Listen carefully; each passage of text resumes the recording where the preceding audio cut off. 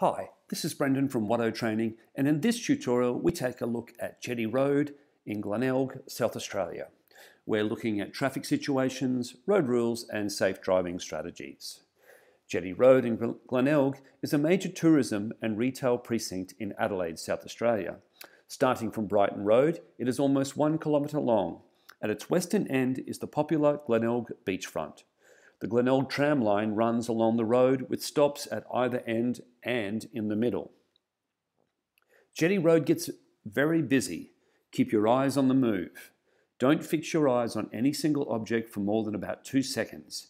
Keep moving your eyes from object to object, otherwise danger could threaten your vehicle from another source without you being aware of it. Driving is a complex task.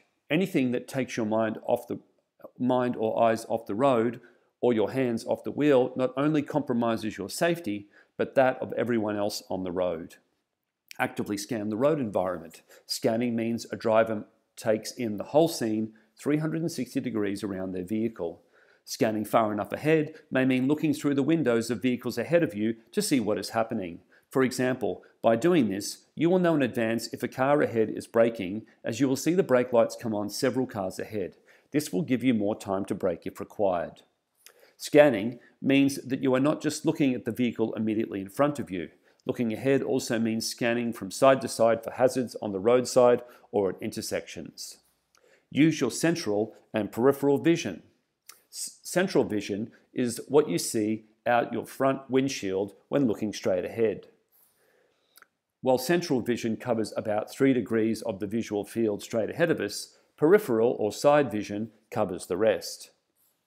Peripheral vision refers to part of the sight outside your central field of vision and allows you to see objects to the side without having to move your eyes or head. Peripheral vision is not as sharp as central vision, but is more sensitive to light and motion and helps us detect events to the side, even when we're not looking in that direction. Mirror checks. Check your mirrors every 8 to 10 seconds. Things change behind and beside you when you drive. Unless you check your mirrors, you won't know if someone is doing something such as trying to overtake or if there is a police car or ambulance coming up quickly. Check your blind spots. If you need to turn or diverge right or left, you need to know what is in your blind spots. Head checks enable you to check your blind spots. Look 12 seconds ahead. In a 60 km/h zone, this means looking up to 200 meters ahead. By moving your eyes, you are able to check the far distance, the middle distance, and the near distance directly in front. Drivers must detect and respond appropriately to any hazard. For example, out-of-order traffic lights, tram and tram crossings, cyclists, pedestrians, to name a few. Other hazards include a child chasing a ball onto the road, vehicles emerging from intersections, side streets and driveways, car doors opening, a vehicle merging into your lane or stopping suddenly in front of you, rain after a long dry spell, slippery road surface after rain, animals running out into the road, mainly cats and dogs. What is a hazard? A hazard is anything dangerous or potentially dangerous that a driver may encounter. In short, anything which would or could interrupt your progress. What driving strategies are recommended to safely manage Jetty Road? Apply the system of car control. The system of car control is a drill, each step of which is to be considered in sequence by the driver at the approach to any hazard. By correct application of the system, the vehicle will always be in the correct place on the road, travelling at the correct speed and with the correct gear engaged. Let's look at an example of the system of vehicle control for a right turn. The key instructions are: 1. Scan and plan, set your course. 2. Mirror check. 3. Signal right. 4. Lower your speed and adjust your position. 5. Gear down if manual, and mirror and shoulder check. Step 6. Take evasive action, for example, give way, and then accelerate away smoothly when safe to do so. Let's have a look at an example of the system of car control, a right turn from Jetty Road into Brighton Road. Comply with the system of car control when approaching traffic lights, e.g. mirror, cover the brake, etc. We've got a pedestrian to the left and we've got a green light up ahead. You can drive past the green traffic light or arrow as long as the intersection is clear. You must not enter the intersection if you cannot drive through it because the road ahead is blocked. As we see the next panel, we can see the pedestrian is still on the left side of the road. We've got an orange light and the driver of the red vehicle has a right indicator on. You must stop on a yellow light unless it is unsafe to do so. The yellow light is not the end of the green light phase, it's the beginning of the red light phase. If it's safe to stop, you must not drive past the stop line at a yellow traffic light, or if there is no stop line, the traffic light. If it's unsafe to stop, such as being too close to the light when it changes from green to yellow, you may proceed through the yellow light. We've also got on the road painted arrows. Painted arrows show you which direction you can take in a lane. When the arrows show more than one direction, you can go in any of those directions. You must always indicate when you are turning, even when there's a painted arrow. As you turn from one road into the other, stay in the same lane. If it's unsafe to stop, e.g. on the orange light as we can see, such as being too close to the light when it changes from green to yellow, you may proceed through the yellow light. Keep at least 1.2 meters clearance from parked vehicles, bicycle riders or other vehicles when passing where safe and practicable. Keep at least 3 seconds time interval between you and the vehicle in front. Adjust your vehicle's position by holding back if the vehicle in front obstructs the view ahead, for example, known as get the big picture. Constant checking ensures that the driver is fully aware of everything that is going on around the vehicle. Road position. Road positioning means keeping enough room around your vehicle to avoid hazards. This is known as buffering. Don't get too close to parked cars so you can avoid hitting opening doors. Always check your mirrors before changing your position on the road. Remember your hazard perception action plan. See road hazards through active scanning, for example, the white vehicle doing the reverse park and the approaching vehicle and tram on the other side of the road. Think about what might happen, e.g. the white vehicle might or will take up my road space. Think about possible solutions. Could I slow down? Could I wait till the path is clear? Could I overtake? Not an option with a tram coming. Do something to remain safe.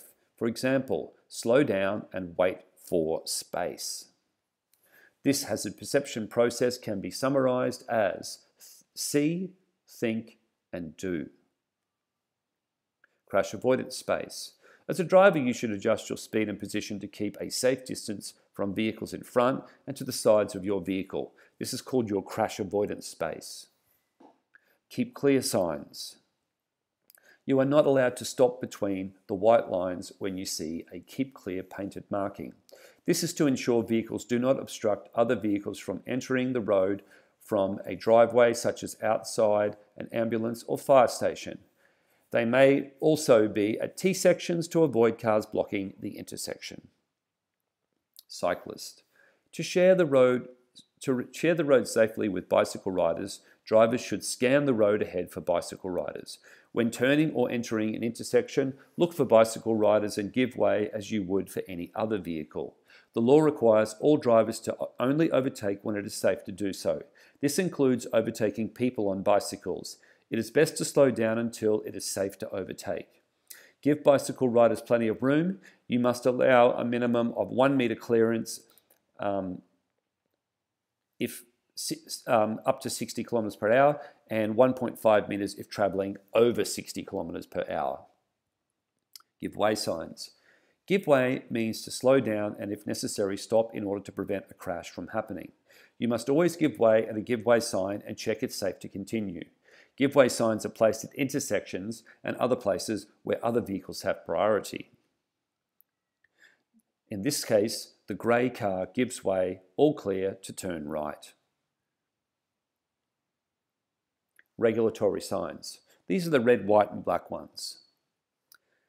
Regulatory signs inform you of traffic laws and regulations. They tell you what you as a road user must do by law in different situations where it may not be otherwise obvious. Regulatory signs also include parking zone signs and can appear with supplementary signs. Obeying these signs will help to protect you, your passengers, other motorists, cyclists, and pedestrians.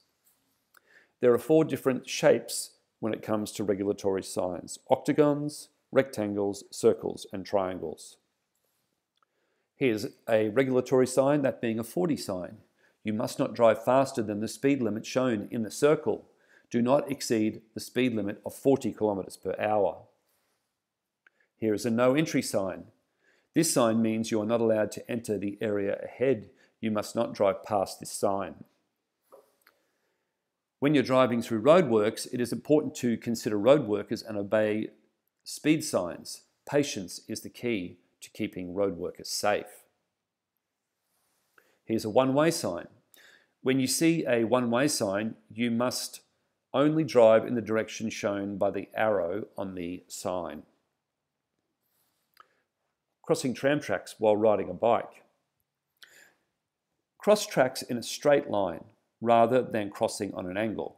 This reduces the amount of time your rubber is on the metal. Try not to swerve while crossing the tracks. Sideways movement from your tyres can cause them to slip on the metal. Don't go too fast and don't speed up or slow down while crossing the tracks. A change in momentum can cause your wheels to skid. Be extra careful in wet weather and cross at a slower speed than usual. Warning signs. Warning signs are yellow and black. Here are some examples.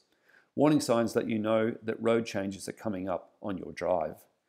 These can be permanent or temporary traffic hazards and obstacles. This is a yellow curb line. An unbroken yellow curb line is a no stopping line. You must not stop for any reason except a medical or similar emergency. Here we have a situation where we are demonstrating the system of car control when giving way.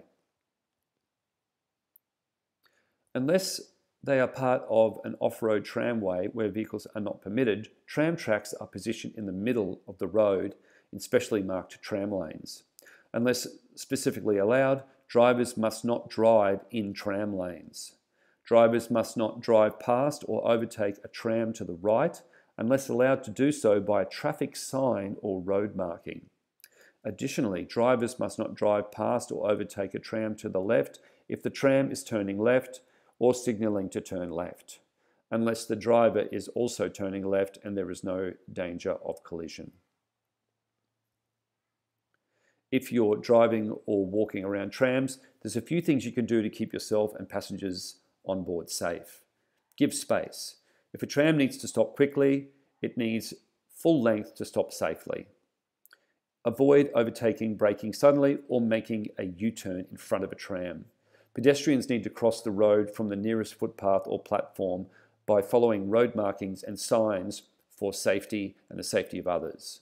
Be aware, trams travel in both directions and are deceptively fast and quiet.